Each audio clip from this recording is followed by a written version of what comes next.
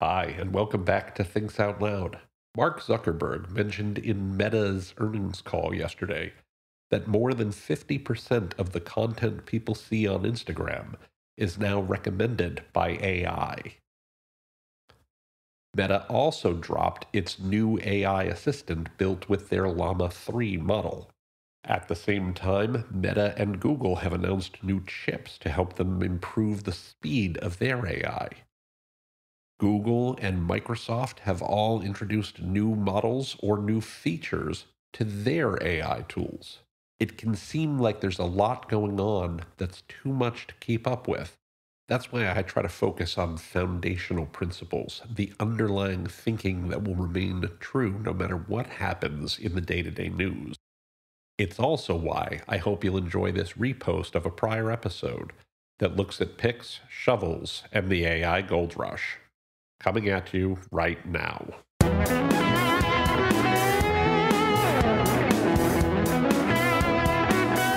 Welcome to Thinks Out Loud, your source for all the digital expertise your business needs. Well, hello again, big thinkers, and welcome back to Thinks Out Loud, your source for all the digital expertise your business needs. My name is Tim Peter. This is episode 414 of The Big Show. And thank you so much for tuning in. I really, really appreciate it. I think we've got a cool show for you today. I want to kick off by highlighting 4 news stories that tie into a larger point about the AI moment we're living through in marketing and sales and customer experience and why they're important for your business. But I'm going to start with the news stories. The first is that Google launched its Gemini Pro model version 1.5. And I'm going to talk about each of these in a little bit of detail in a second, but I'm just going to give you the headlines first. So Google dropped Gemini Pro 1.5. OpenAI launched its Sora video from text product. OpenAI might launch a search engine, it was reported the other day. And ChatGPT, over the last 24 hours or so, has lost its damned mind. It's been doing some really weird stuff. So I'm going to do these in order first. First, Google dropped Gemini Pro 1.5. This is a very, very cool tool. It's their ChatGPT or GPT-4 competitor. It's very, very cool. It can do things like multimodal analysis, so you can feed it text or images or audio. And its big enhancement relative to something like GPT-4 is that it can input up to 1 million tokens. That's roughly 70,000 words of text or about an hour of video, which is pretty extraordinary because you can then do some things with that material in memory that can't really be done any other way. The tech under the hood gets a little complex. There's other ways to accomplish the same thing, but having a larger token set is impressive in its own right and opens up some possibilities that haven't existed before.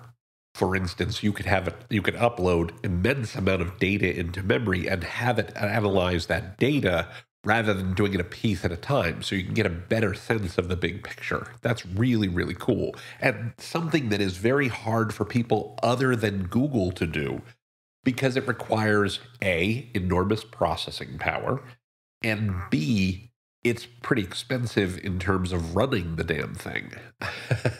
So that's kind of a big deal. And something that, a startup like OpenAI may have more problems with. Yes, Microsoft could probably do it. Yes, Amazon could probably do it.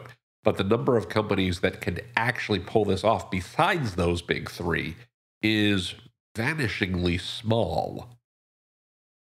One of the things that I think is important here is Benedict Evans noted in his newsletter. He said it's pretty clear that ChatGPT, or OpenAI, is not going to be the only company with, quote, the best models, unquote. There's a very real competition going on here between OpenAI and Google and Microsoft, and probably Amazon and probably Facebook for who is the best AI out there, and that's something that's going to play out over time. Now, of course, OpenAI hasn't been sitting still the last couple of weeks. One, they launched Sora. Sora is so cool. I've played with it a little bit. You feed it a line of text, and it can output video, and the videos are remarkable. Also, like we saw with image generation with the early versions of Dolly or Midjourney, they can be genuinely weird and disturbing. But when's the last time you heard people talk about images being AI generated images being weird and disturbing? Now they're mostly pretty good. And that's only taken a few years. So I'm more interested in what Sora represents over the long term than what it is today. And what it is over the long term is video accessible to everybody relatively inexpensively. More on that in a minute. The third news story, and the one that's sort of the centerpiece of this whole episode this week, is that there's a news story. The Information reported that OpenAI might launch a search engine. I shared this on LinkedIn, and what I said at the time was, this is a major development with broad implications for businesses that get a significant portion of their website traffic from Google. Whether it's organic search, paid search, meta search, local search, etc., any loss in Google's market share could impact your revenue. This doesn't mean Google is going away or that they'll fail, but the potential market shift could have long-term effects. I mean, when's the last time we cared about a new competitor to Google, right? It's been a minute.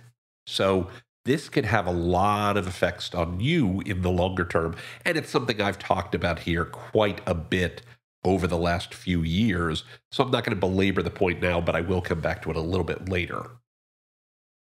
The last news story I want to talk about is that ChatGPT did some weird stuff over the last 24 hours. I don't know if it's still going on. I don't know if it has been corrected yet. What I do know is that this thing has been doing some weird, wacky stuff. I asked it to, last night when I heard that this was going on, I asked ChatGPT for its take on how OpenAI's potential new search engine could affect the market. And the first chunk it replied with was perfectly fine, perfectly normal. However, when it got to its fifth point, it started going off the rails in a weird way. And so I'm going to read you a lengthy excerpt. This is a quote from ChatGPT, starting with item 5. Caveats to unbridled growth and self-correction. The very appeal of every neo-tech market headliner is its scale and insatiability.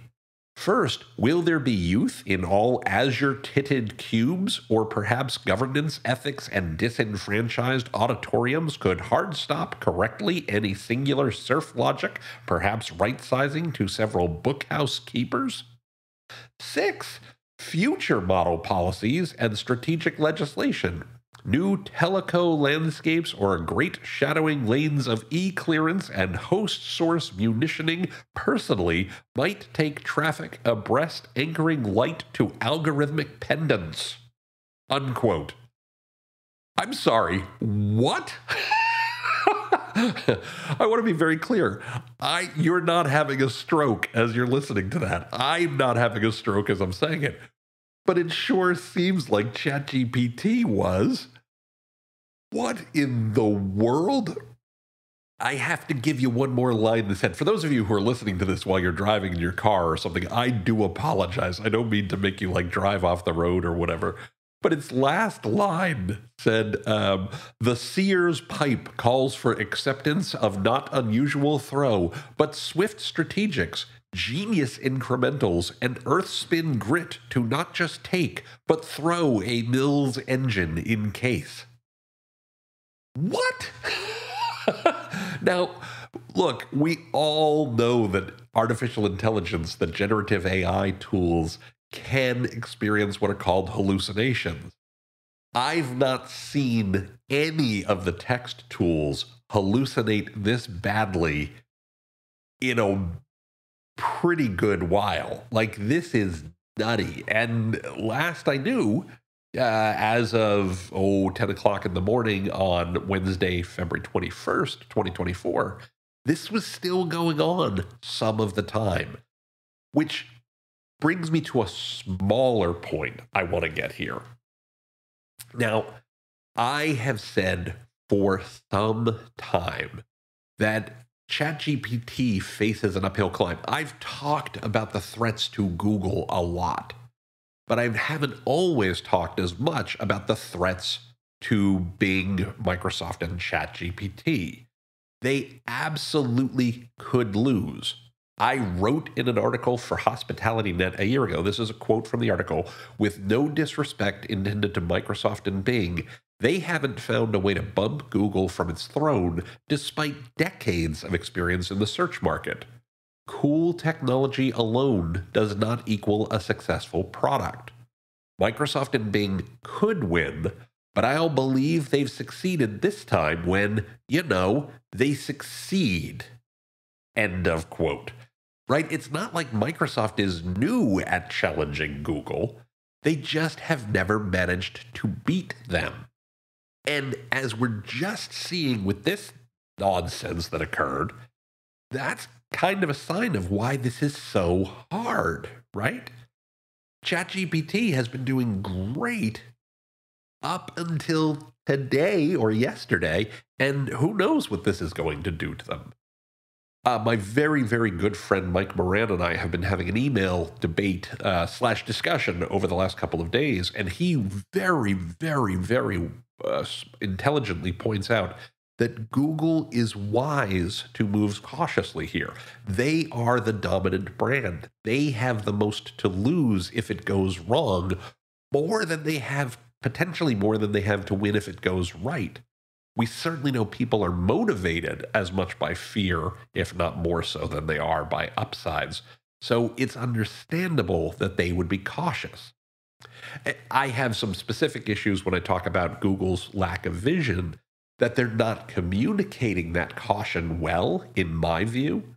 But maybe other people feel differently. And this is certainly a sign of why you want to move cautiously if you're Google. By the way, I want to make a quick aside about Microsoft's position in the space at the moment. Again, some of this comes from my friend Mike Moran, who's, despite the massive investments that Microsoft has made in OpenAI, they don't own the company and they don't control the company. Now, I've heard arguments from a number of people that suggest this is a benefit for Microsoft. They get all the benefits of OpenAI's models. They're only responsible for part of the cost, and they're very much isolated from brand risk during periods when ChatGPT does something like, losing its damned mind. Right? If their products are isolated from that, that's no harm to them. There are also strong arguments to be made, some of these from my friend Mike, that talk about why this is bad for Microsoft. Yeah, they influence the product, but they don't control it. In other words, OpenAI probably listens to Microsoft, but they're going to do what's best for their business. It reminds me of a lesson I learned years ago about joint ventures between big companies. The joint venture has to exist for the benefit of the child, the joint venture itself, not the benefit of its parents, the companies that are jointly partnered on this thing. I led a joint venture between a hotel company and a group of outside investors, and we often struggled to move forward on things because each owner wanted different things that they felt were best for their businesses, not necessarily what was best for the business they'd invested in that I was running. It can be really, really icky and frustrating if you have to deal with it every day. Trust me, this one I know. In any case, Microsoft is playing a very different game than Google, and it's going to be interesting how this shakes out over the intermediate term, right? The benefits might turn out to be benefits. The downsides might turn out to be downsides. Probably a little bit of both, but we're going to have to see what happens there. We know for sure that it's going to be a different reality than what Google's going through. And just to close the loop on why Google is so tough to beat, as I posted in a comment on that LinkedIn thread I referenced earlier, I doubt Google loses right away, if at all. Not only do they have as much or more data than anyone else, they've got immense amount of processing horsepower available, a generally great brand, oh, and a war chest of more than $100 billion in cash on hand. By the way, that's billion with a B. That's a lot of money. They're going to be really tough to unseat. Okay, so I said that these 4 news stories all had one common theme. And the common theme, the thing that I think you should be taking away from this, is the pace of innovation that we're seeing, and specifically the pace of technology innovation. I'm putting emphasis on the words technology innovation because we haven't yet seen innovation in business practices or business models. To me, when I look at what we're seeing right now, it looks a bit like the dot-com boom all over again. It's really hard to know where we are in big picture terms because everything is changing so fast. And I'd equate where we are at the moment to the internet maybe in 1997 or 1998. There's lots of cool technology. There's some cool products. And really only a handful of businesses, if that make any sense yet. Again, I refer to my point about Bing not yet beating Google. They've got good tech, but we're not sure if it's a good product yet. ChatGPT is good tech. We're not sure if it's a good product yet. Google is taking a deliberate pace with its product. I don't know what it's doing in terms of its tech. When I talk about their lack of vision, part of this is articulated vision. It's what are they saying out loud? Maybe the product ideas they have are phenomenal, but they haven't talked about them yet. They're still talking about the tech. Now, just to be clear, I said earlier, and I'm going to say this again, good technology does not equal a good product. That's the place where many companies have failed. And we saw this a ton during the dot-com boom, right? There was a company called Pets.com that essentially today is Chewy.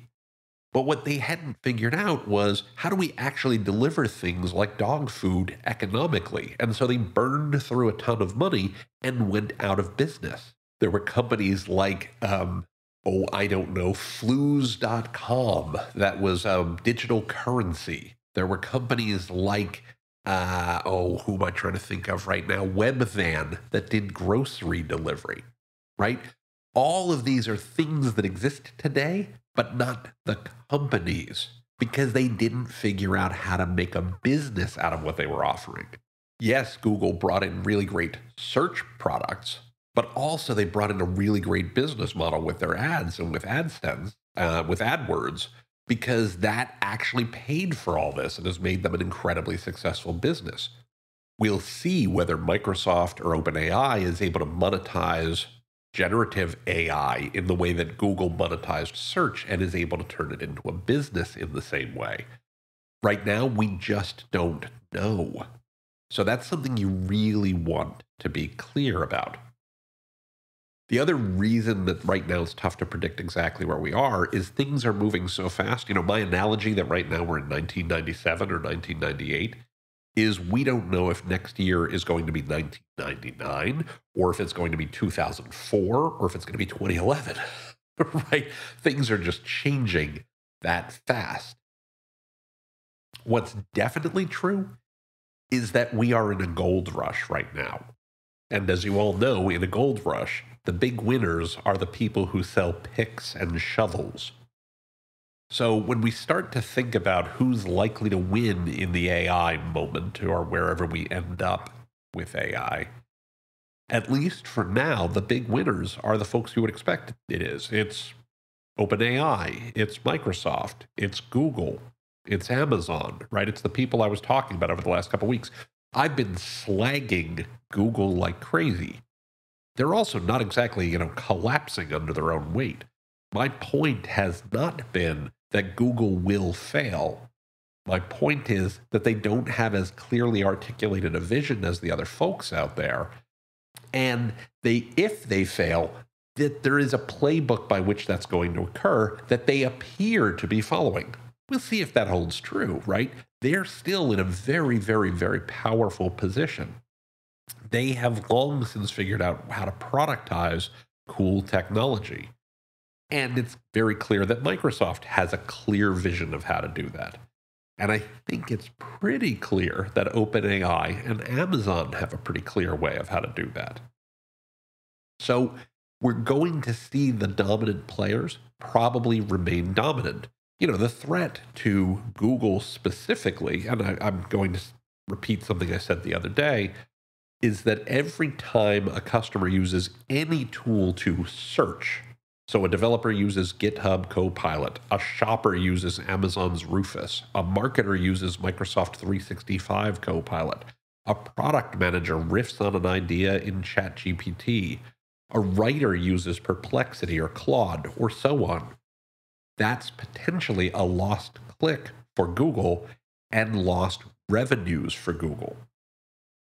But notice what I said there. For the most part, I'm talking about Microsoft. I'm talking about Amazon. I'm talking about Microsoft. I'm talking about OpenAI.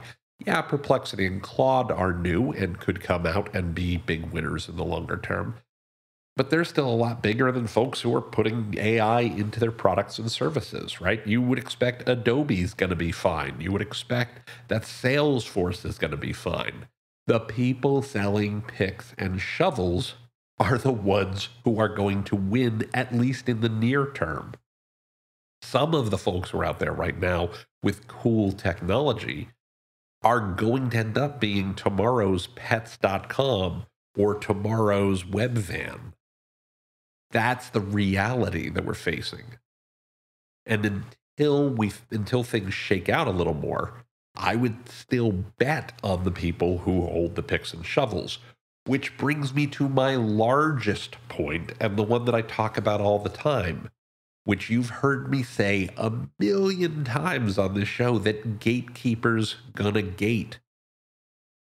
Notice who we're talking about in this. We're talking about the big tech folks. We're talking about the folks who are gatekeepers to you. And we're talking about the folks who get between you and your customer pretty much all the time. And if you're not thinking about how do I connect with my customer beyond the gatekeepers, beyond big tech, you're setting yourself up for a lot of trouble. I've given a scenario a number of times on various episodes of the show where I talked about Google losing just a handful of points of market share.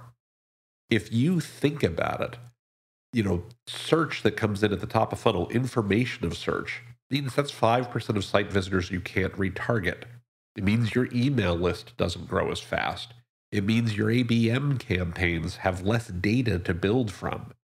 It means that either you have to spend more to attract awareness and interest in your product or service, or you have to place your product on places like Amazon or Google Product Search or somewhere else. In either case, you're spending money with big tech. They win, you lose, at least a little. I think of companies I've worked with that get at least 5% of traffic from informational search that I'm reasonably confident turned into revenue later. Certainly a lot more than 5% of traffic, and probably at least a bit more than 5% of revenue. And it doesn't matter whether you're a $1 billion company or a $10 million company, 5% at minimum is still a lot of money. Nobody likes telling their boss that they missed forecasts, even by, as little as 5%. It's not a good place to be. So it comes back to, how are you building connections with your customers independent of big tech? How are you building connections with customers so that regardless of whether they're using search or they're using AI or they're using whatever else comes down the pike someday, they still are looking for you. They are still connecting with you. They are still engaging with your brand and your business in a way that works for you. Because the other thing that we know about gold rushes is sometimes they're busts at the end. And you don't want to be the one holding a bunch of picks and shovels that you no longer need and having to turn back to the same company store you bought them from, trying to find the next thing that will help you dig for gold. That's a losing strategy in the long term, and one that you absolutely want to avoid, no matter what next week's headlines happen to be. So we've had a really cool week for big tech. We've had a really cool week in AI. There have been lots of amazing news stories. So yeah, cool technology is really cool. Cool products are better, and cool businesses are best of all. If we're in a gold rush, try to make sure you're selling picks and shovels at least to your customers so that they go looking for you and you end up being a cool business no matter what happens with tech or the news around it. Now, looking at the clock on the wall, we are out of time for this week. I want to remind you that you can find the show notes for this episode, as well as an archive of all past episodes, by going to timpeter.com/podcast. Again, that's timpeter.com/podcast. Just look for episode 414. Don't forget that you can click on the subscribe link in any of the episodes that you find there to have Thinks Out Loud delivered to your favorite podcatcher every single week. You can also find Thinks Out Loud on Apple Podcasts, Spotify, YouTube Music, anywhere fine podcasts are found. I would also very much appreciate it if you could provide a positive rating or review for the show whenever you use one of those services. If you like what you hear on Things Out Loud, if you enjoy what we talk about, if you like being part of the community that we're building here, please give us a positive rating or review. Reviews help other listeners find the podcast. Reviews help other listeners understand what Thinks Out Loud is all about. They help to build our community, and they mean the world to me. So thank you so much for doing that. I very, very much appreciate it. You can also find Thinks Out Loud on LinkedIn by going to linkedin.com/TimPeterAndAssociates. You can find me on Twitter or X or whatever you want to call it this week by using the Twitter handle @TCPeter. And of course, you can email me by sending an email to podcast@timpeter.com. Again, that's podcast@timpeter.com. Finally, and I know I say this every single week, I do truly want you to know how thrilled I am that you keep listening to what we do here. It means so much to me. You are the reason we do this show. You're the reason that Thinks Out Loud happens every single week. So please, keep your messages coming on LinkedIn. Keep hitting me up on Twitter, sending things via email. I love getting a chance to talk with you, to hear what's going on in your world, and to learn how we can do a better job building on the types of content and community and information and insights that work for you and work for your business. So with all that said, I hope you have a fantastic rest of your day. I hope you have a wonderful week ahead, and I will look forward to speaking with you here on Thinks Out Loud next time. Until then, please be well, be safe, and as always, take care, everybody.